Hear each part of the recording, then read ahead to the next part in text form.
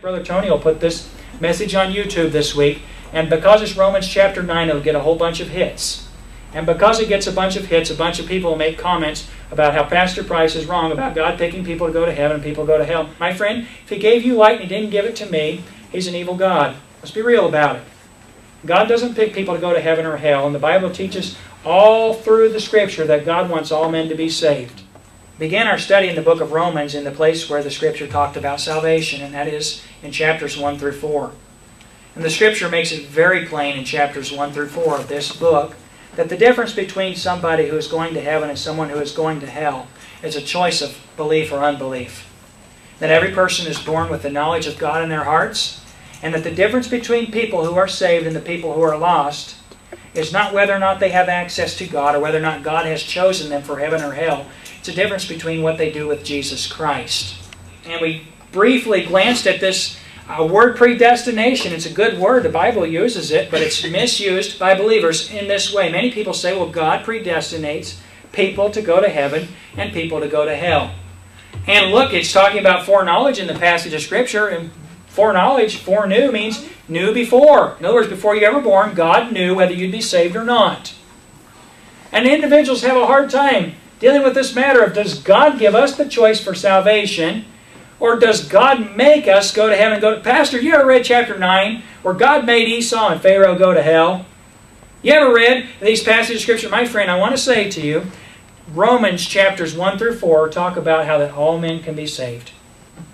And the Apostle Paul, by the help of God's Holy Spirit, is not contradicting what the Scripture has taught in another place. There are no contradictions in Scripture. Right. And my friend, when you seem to see a contradiction, it's because God has truth that He wants you to come to the realization and the knowledge of. And I just want to present to you the same thing we said last week, and that is that Romans chapters 7, 8, and 9 aren't talking about salvation. They're talking about God's character. They're talking about His person. And you know that God can know things in the future without forcing man to go to hell? There's no problem with the foreknowledge of God, my friend. God knows before anything ever happens what will happen. By the way, that's a good reason for us to pray even after something is already over and done with, but we don't know the results yet. Because God knows we'll pray in the future. And He might answer our prayers in the past based on our prayers in the future. And it's a wonderful truth about God that can help us to know how to pray. But friend, God doesn't, by foreknowledge, pick people to go to heaven or hell. My friend, God is good. And if God chose individuals to go to hell, let's be honest about it, He's evil. And that's why people that believe that about God go into depression and come to a place where they rebel. You know what? Let's just say it. Almost everybody I know that's ever gotten into the false teaching of Calvinism has become cynical, has become ungrateful, and ultimately has gone into a place where they literally want to take their own lives because they wouldn't say it because the Bible says God's good, but they in their hearts they knew if He chose them to go to heaven and chose someone else to go to hell, or chose them to go to hell and chose someone else to go to heaven, He's not good.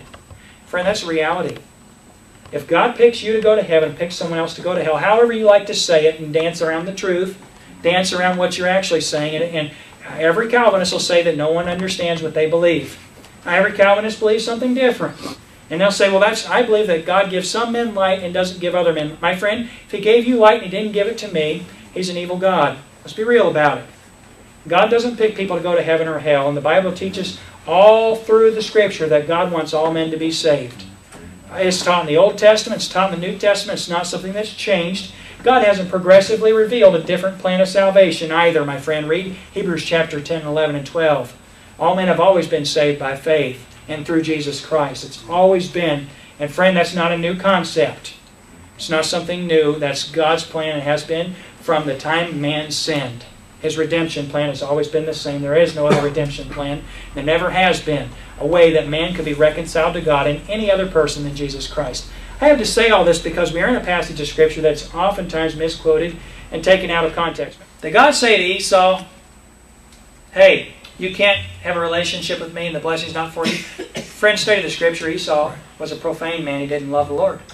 He didn't love the things of God. And Romans chapter 9 is not saying God picked Esau to go to hell and picked Jacob to be saved. By the way, look at Jacob. He was wicked. God was a rascal. I'm amazed at the people God chooses to use. It's encouraging to me, as a matter of fact. But Jacob in particular. Well, Jacob was the good son because God chose him. My friend, Jacob was another one of the wicked sons. He was a rascal. He was a liar. He was a deceiver. He stole from his brother. He lied to his parents. His mom was a rascal. Rebekah. She had two sons, and she loved one and didn't love the other the same way. And Isaac, what an incompetent father.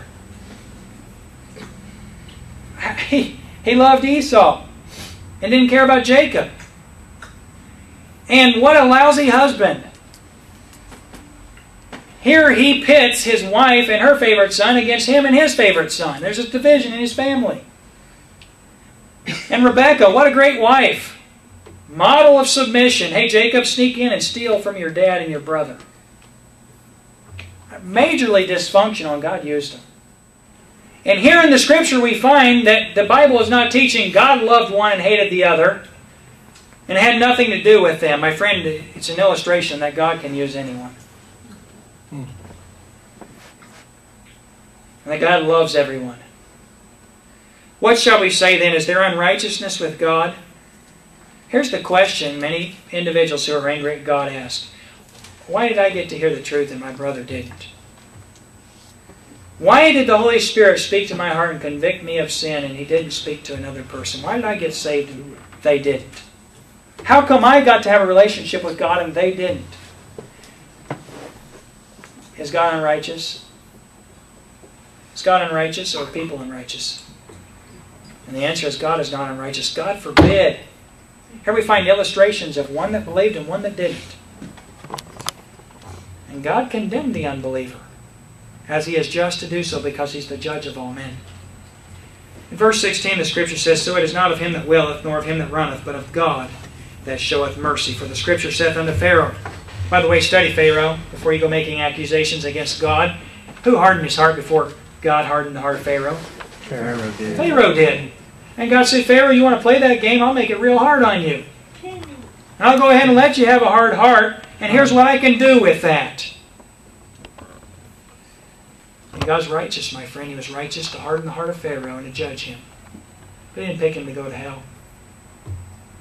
He knew Pharaoh was going to go to hell. It's not a complicated doctrine. It's not something that's unclear in the Scripture. God knows who loves Him and who doesn't. God knows who will choose Him and who will not. And the reason you can't understand it is because you're not God. Does God want you to be saved? And the answer is yes. And the question I follow that up with is, how do you know? There's a lot of ways we know. First of all, the Bible says about God, who will have all men to be saved and come to the knowledge of the truth. Friend, a practical way that I know without ever looking at the Scripture is the fact that God sent Jesus Christ to become sin for me. And friend, Jesus didn't die for no reason. He died because God wanted me to be saved. And He wanted every lost person to be saved. And the Bible teaches that plainly. Now you just ask them, how do you know God wants you to be saved? Well, in their conclusion, most lost people would say, well, because Jesus died for my sin. And Jesus wouldn't have died if He didn't want me to be saved. God wasn't going to waste the blood of Christ on the cross. Jesus didn't just die at random. By the way, you need Jesus. Listen, throw out your religion. Throw out your pretense of holiness and understand you need Christ. You're saved by Christ's grace. And friend, if you don't need to be saved by grace, then the Bible says Christ died in vain and you're yet in your sin. You need to be saved because you're a sinner, and Christ died because you're a sinner, and you need the work of Christ on the cross. All of us need Jesus, my friend.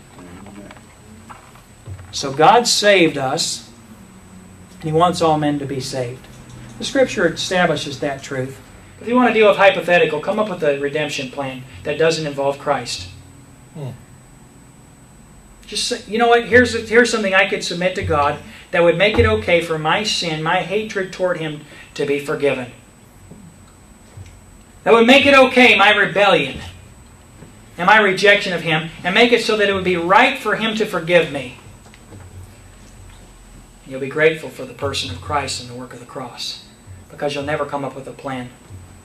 The only thing that I can come up with that would justify my sin against God is to go to hell. The only thing that would be fair would be me to say, God, well, God, here's the deal. I'll burn in hell for eternity and be forever separated from you. Christian, why do people go to hell? Because they trust their own righteousness. Trust their own righteousness.